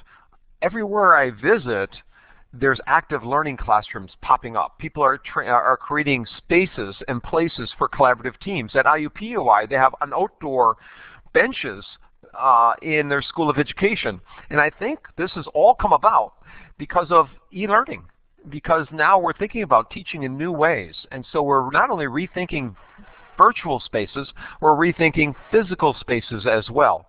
Now, the part of that question is, have people done research on this? There is research on whether teaching online has impacted face-to-face instruction. And I think there is some of that, but I think we're pretty much at an early stage here to have any definitive statements about it. Other questions?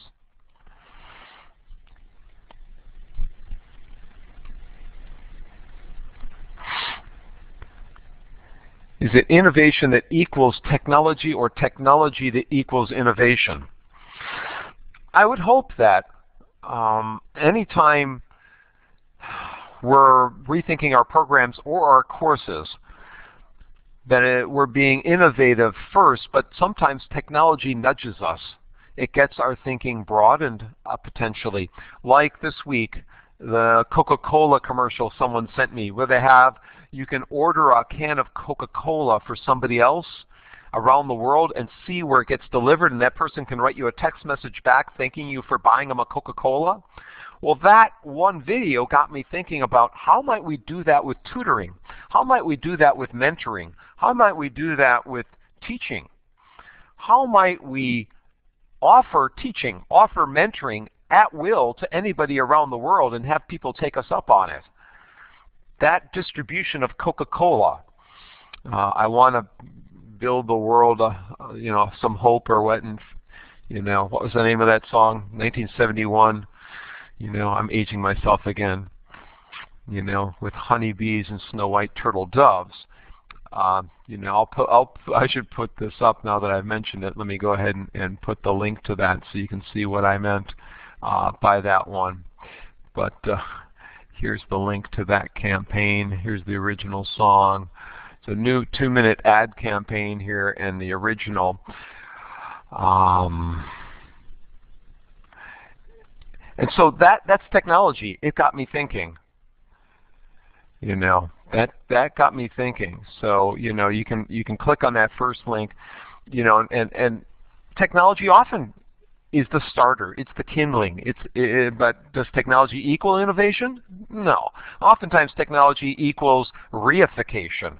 We reify the lecture with a smartboard. We reify the lecture with a discussion forum. We reify the lecture with talking head videos from the Khan Academy. So not all these things I'm showing you today I'm necessarily saying are the the greatest that could ever happen. It's not going to transform education necessarily without thoughtful use wrapped around it. To just put videos up is not enough. To just bring a smartboard in the classroom is not enough. To just have an iPad is not enough. So what model do you use to select appropriate technology? I use the use model. You can use the KISS model. Keep it simple, stupid. But I'm a user of technology. I took basic programming 3 times, and I can't tell you a lick of code. Programming goes in one ear and comes out the other. So it's got to be very easy to use. Number 1. Number 2, it's got to have some activity that I wasn't able to do without it. So bringing in guest experts from around the world on the fly when I need them for feedback is a unique thing that technology affords. Do you really use, there's the question coming in, let's see if I can, you really use a model to select, or is the model representing something that's always in the back of your mind anyways? Well, you see, the R2D2 model is something I've been doing for 15 to 20 years. And so R2D2, it was already happening. And it just came about from what I was doing. So, it was just through my own teaching experience.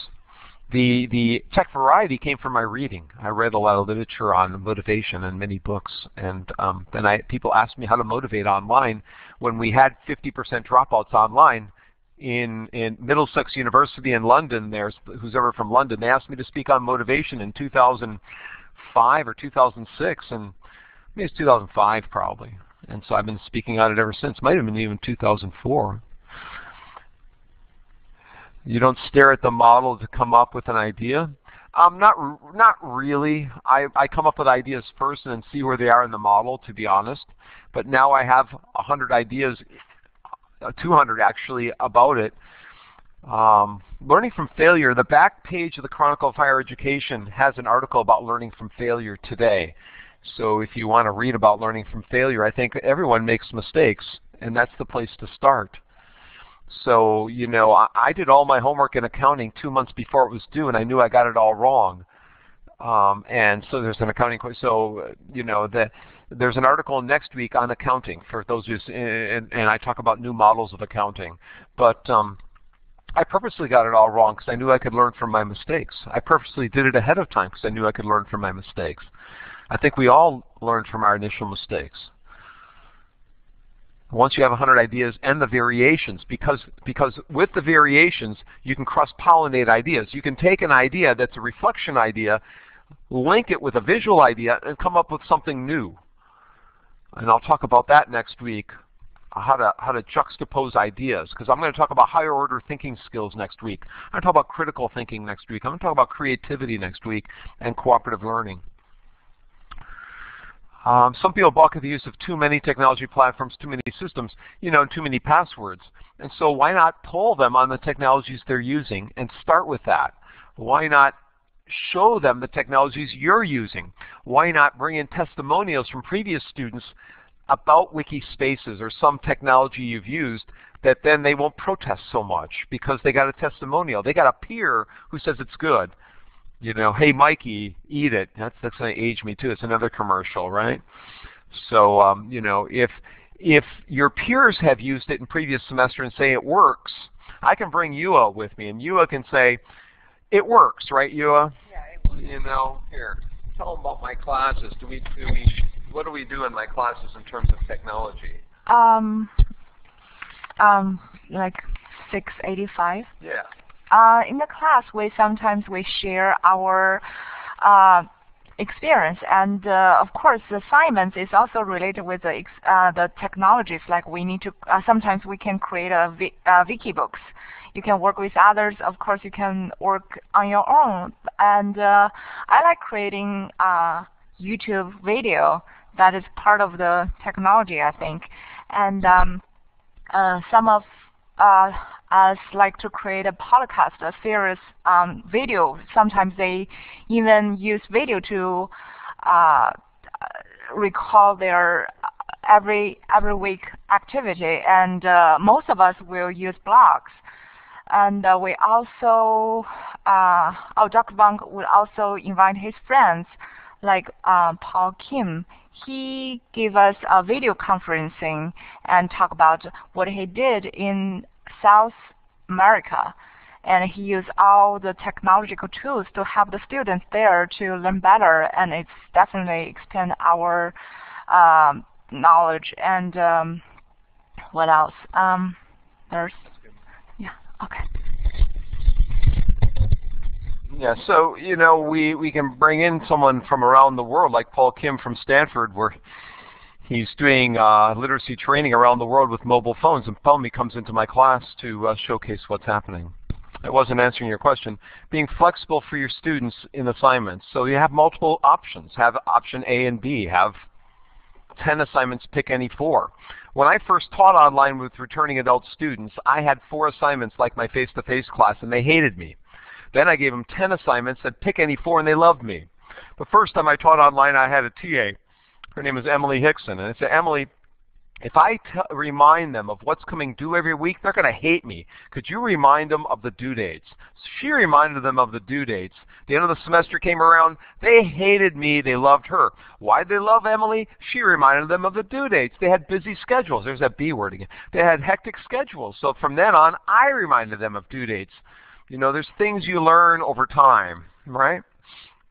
6 assignments do suck. That's right. I know a few comments came in along this regard during the session and in the discussion boards about at what level of student do you think this flexibility would work? And you know, a question was, what level of students do you teach? And you know, is there a range that you think that flexibility would work, or you know, is it all levels of students? As someone who double majored in human learning and human development, so I have studied child development, adolescent, and adult development in my trainings. And being a fan of Maria Montessori, I can say that this notion of choice is alive and well with 3-year-olds, 4-year-olds, and 5-year-olds. If you go to any Montessori center, you know, you will see the assembly of possibilities in front of them. That assembly of choices tends to fall or get lessened over time, and then maximized again when they get into graduate school. And it's an unfortunate outcome of our objectives-based assessments, but we can see kindergarten kids still have some choices. And I just did a study of K through 6 kids using wikis that I'm happy to share. So I think the choice is alive and well from age 3 all the way to about age 10. And then as we move towards middle school and high school and even early college, many of the choices are not as available as they once had. But I think part of it's a prescriptive publisher pre-designed curriculum. And so when we move away from books from Pearson, and nothing wrong with Pearson, nothing wrong with Wiley, I mean, I love all, you know, but when we move away from having one book dictate the content, then we have more ways in which, more manners in which, more pathways in which students can learn. And so we've been paying homage to a book. You know, this is my book. Don't pay homage to this book. Get rid of that book. Have students have an assembly of possibilities to learn from, right? So Lisa Yoder, a former student of mine, she knows. Lisa's a former, she was in my class. She says, and her question came up so quick. We introduced technology first. Yeah, you know, you have 4 hats that you wear, right? There's a social hat that you wear, and you want to get people engaged in what's going on in the class, so you've got your social hat, right? And we all have our social hats in our classes, the cat and hat. And so we have that. You want to set, we've got our technological hats, we've got our managerial hats, and we got our pedagogical hats. And to have students test the technologies first and see if they work. And I've written a couple articles on the hats that we wear as instructors. You know, I had my pirate hat on last time, right? And you know, but that there is some truth to testing the passwords and see if they work, to see what technologies work, to see what technologies they need a job aid for. The first time using Wikibooks, it didn't work so well, and the second time we created a job aid, and it worked so much better by having that available for them. So testing it first. Test it one time. If it doesn't work, try it again with a little tweak. If it doesn't work twice, then maybe give up. It's the first time it may not go so well. And you're right, textbooks, Heidi, can cost a lot of money, but I'm not saying we need to give up on textbooks. You see, I believe in everything. I believe it's the packaging of everything that's the critical thing. I think we're concierges. Jung-Won is joined in. I don't know if Jung-Won's still with us. We're expedition leaders. We are tour guides. And so, I mean, that's our role today. We do directly instruct. I directly instructed here for an hour in here with Q&A, right? I made it somewhat interactive. But now the rest of the week is all you. It's what you're doing. The other, how many hours is in the week? Hundreds of hours, right? And then we'll come back in a week after 100 hours of reflecting. I'll have my 1 week. So, 15% of time should be direct instruction and lecturing, and then some chats like we're doing here, some polling, some self-directed learning. It's connecting it all together with textbooks or e-books or iPad activities, whatever it is. It's being thoughtful in how you do that. And so, we are going to be increasingly taking on the role of tour guide, taking on the role of moderator of what's happening. Other questions? I see some coming in here. It's hard for me. Jarl, do you want to? Here's a question. Yua is saying, thank you, Yua. Can the web just be divided into 4 activities? What's missing from R2D2? That's a great question. You notice it's one of the questions we posted in the MOOC. What's missing from R2D2? What's missing from Tech Variety? I think what's missing from Tech Variety is something related to passion, something related to mission. It's in number 10 in goals, but there's something about spirit that's missing, maybe from Tech Variety. Something, I don't know. What's missing from R2D2? It's hard to say because I've been putting everything in that comes up within R2D2. I think, it's really difficult to, enthusiasm, passion. Someone in that discussion says reading is changed to research.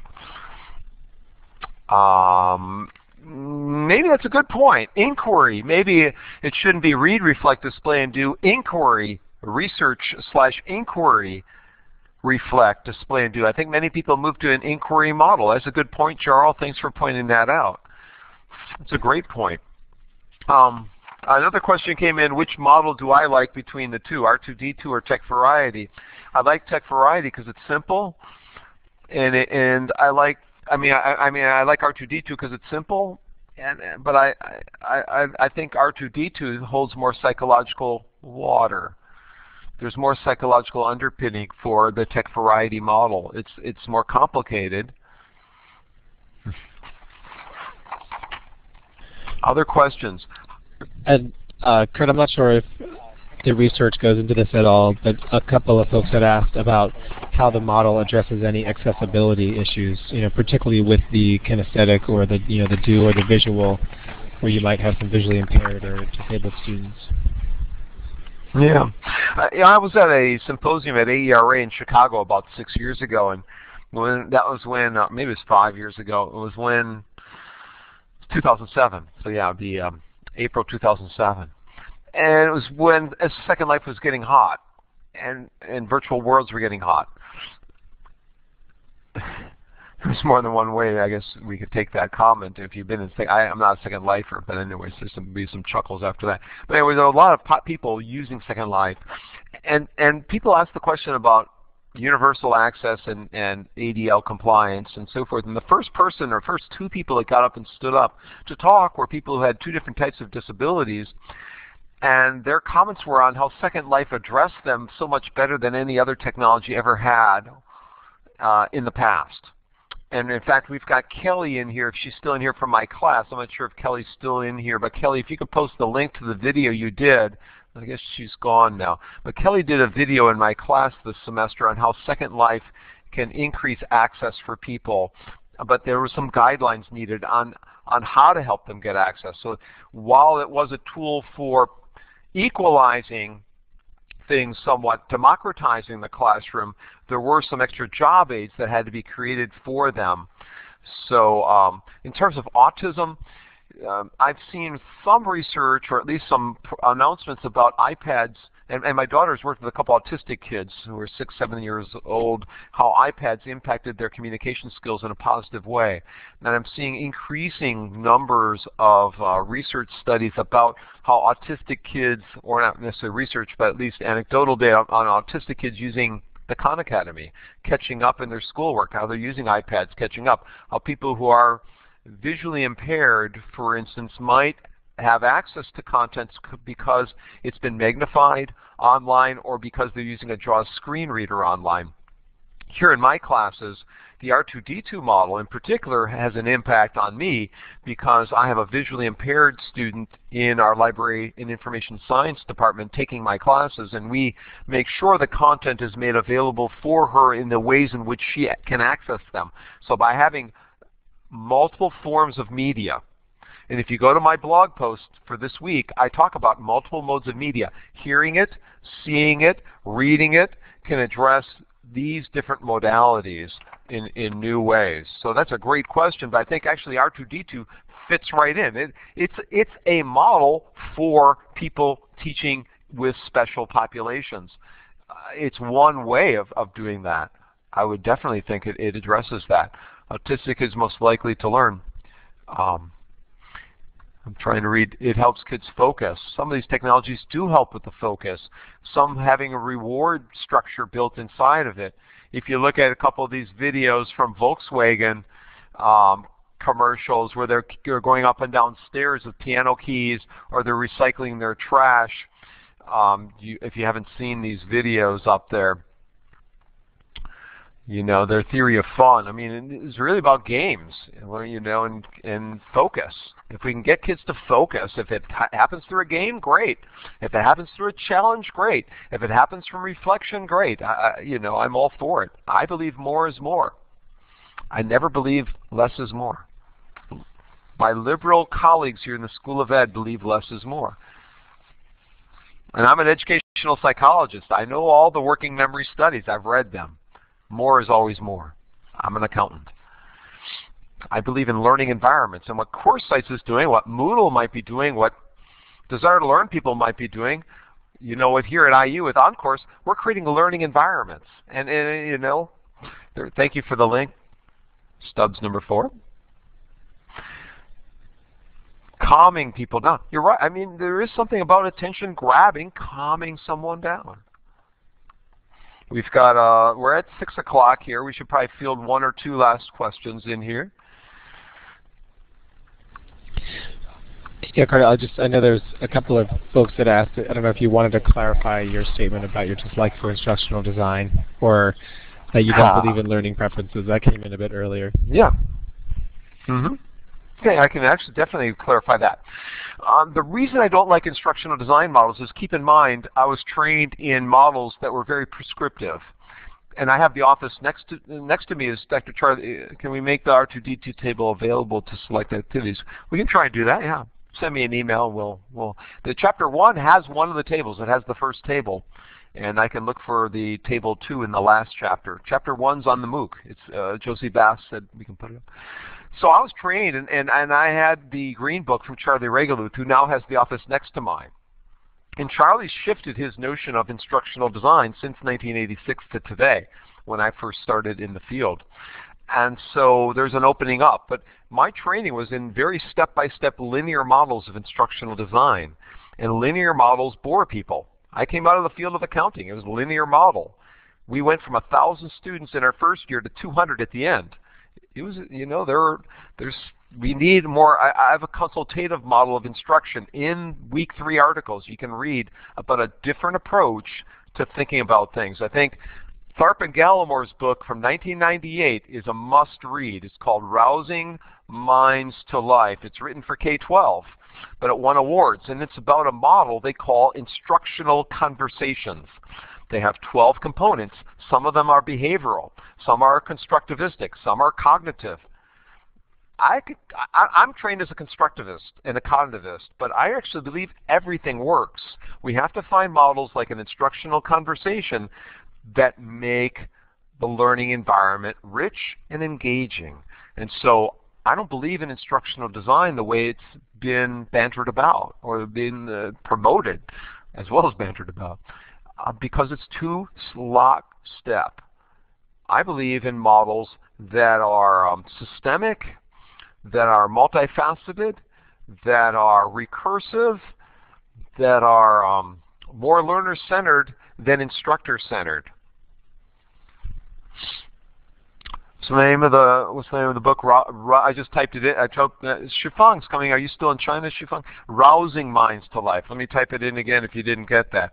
Rousing Minds to Life. And the authors are Roland Tharp and Ronald Gallimore. And they studied the Kamehameha schools in Hawaii back in the 1980s. And there are many books today you can get, but it'll give you one way of thinking about how instructional design should be. It's one version of it. And I think it's a rich version. It's definitely wedded to the apprenticeship camp, the situated learning camp, the constructivist camp, but it also has behaviorism alive and well in there. So, I know many MOOCs have focused on connectivism, and that's fine. But Tiagi is another place to go. Yeah, there's a website you might go to, THI. Thank you for mentioning that, Lisa. My friend Sivasalam Tijarajaran, who's a former faculty in my place. Yua's met Tiagi, right, Yua? Yes. What do you think of Tiagi? Briefly.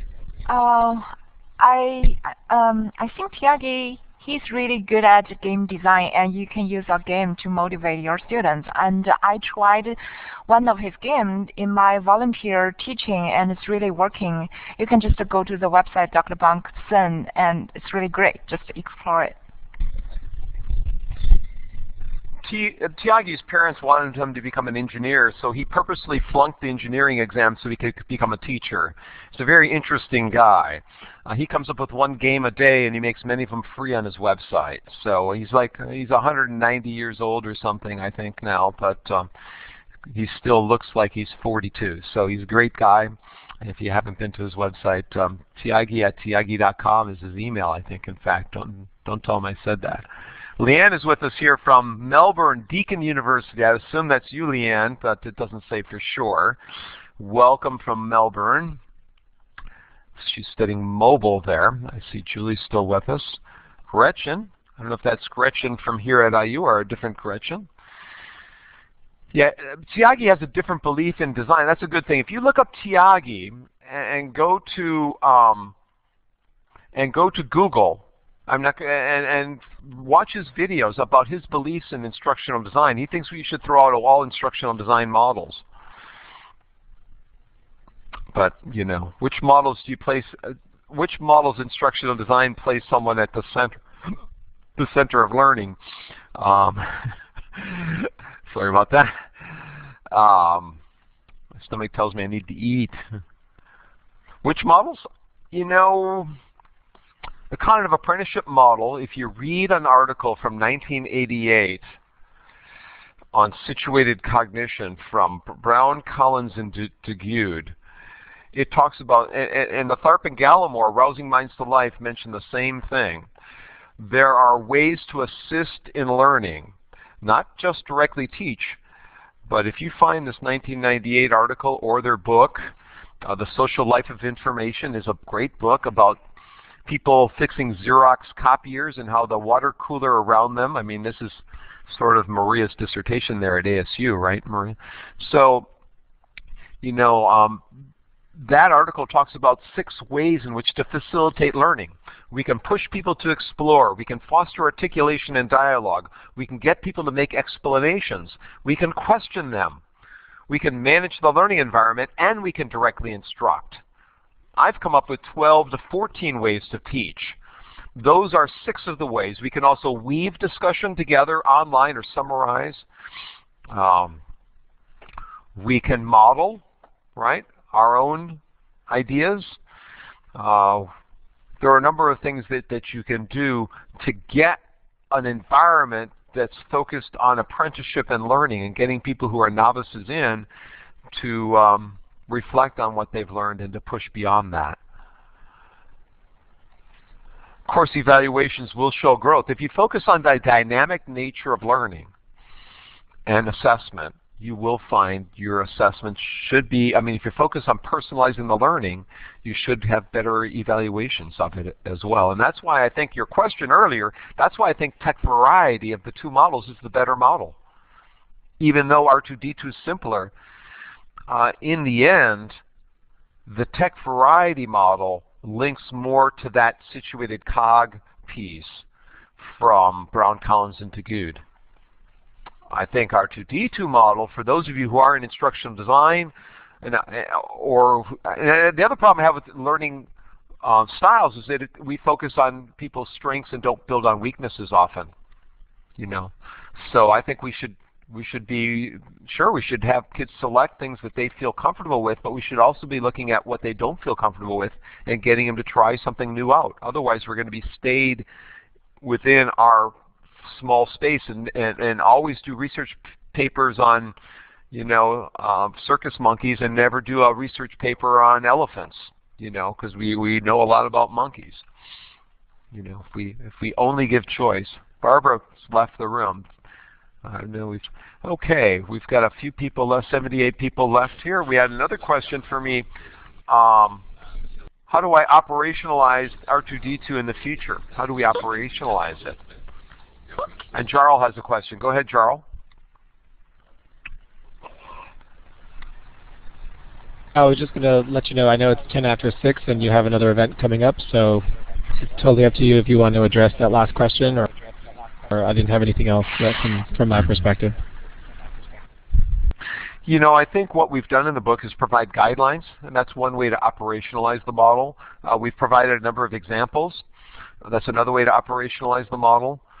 We've provided variations, and the model itself is a wheel. It's a problem-solving wheel. So if you think about your instruction and look at it from that standpoint of that wheel, it should hold in the future. I'm hopeful that both models will still be applicable in a decade, in a century. You know, as opposed to My World is Open book, and you've got a copy of the book here, you know, you may have seen the World is Open book, and in there I have a model called We All Learn. That model will not hold for a decade. There'll be new stuff coming out, because that was a model created with the technologies for today. R2D2 and Tech Variety are created based on the pedagogies for today. Hi, Gwen. Thanks, Gwen.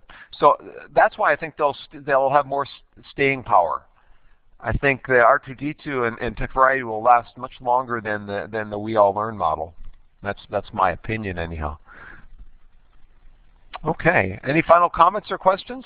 Thank you, Todd, for hanging around. Thank you, Xiaojing, again, and Shufang, and Paul, Carson Daly, Maggie, and Leslie, and Chris, and so forth. Thank you, everybody, and I should probably say goodbye. And yeah, it's been great being with everyone here. So hopefully some of your questions were answered here. I realize I can't answer all of them in the discussion forum. I tried to do what I can. My semester just ended, so it's been kind of crazy. So it's Michelle Deschler, not Mark Deschler. I thought it was Mark. Sorry about that. So you're not coming from Australia. Okay. Where are you coming from? We should probably have one last time everyone type in what city they're coming from and what time it is. Their city and what time it is. That might be a good one to end with.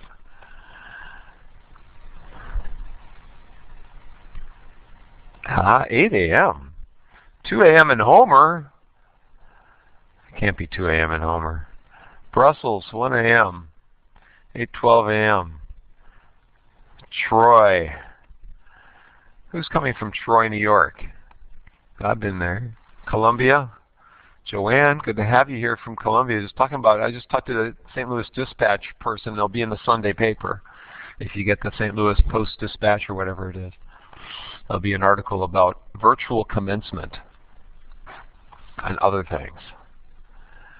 Australia, 8:12 a.m. in Australia. That's a good time. Maria Pavis Chorus. Are you coming from Spain? 1 a.m. Where are you coming from, Maria? Greece. Okay. All right. Cape Town. Midnight there. Kim's coming from Bloomington. Kim's one of the TAs, interns, helping out. Thank you, Kim. Kim does 5 times as much work as what I ever asked her to do. So she did a game show for her final assignment. I should post it in the window if I could find it here. I don't know if I can find it, but I had her up last week. So fascinating game show. Homer's 2:13 p.m., not a.m. Oh, okay. I thought you said a.m. Thank you, Lynn. KSA, Kingdom of Sod, holla, 1 a.m. I was there a year ago, almost at this time. Every April I tend to go there. This year they're tired of me. In Dubai, right, Mark? Are you still with us, Mark? Mr. Mark? I don't know if Mr. Mark is still with us here. I think he's gone. I think Major Tom is gone. Good night, everybody. Thank you, everybody. We'll see you next week. We'll talk about thinking skill stuffs. Hopefully you're liking the articles that we're posting and discussing. Thanks, everyone.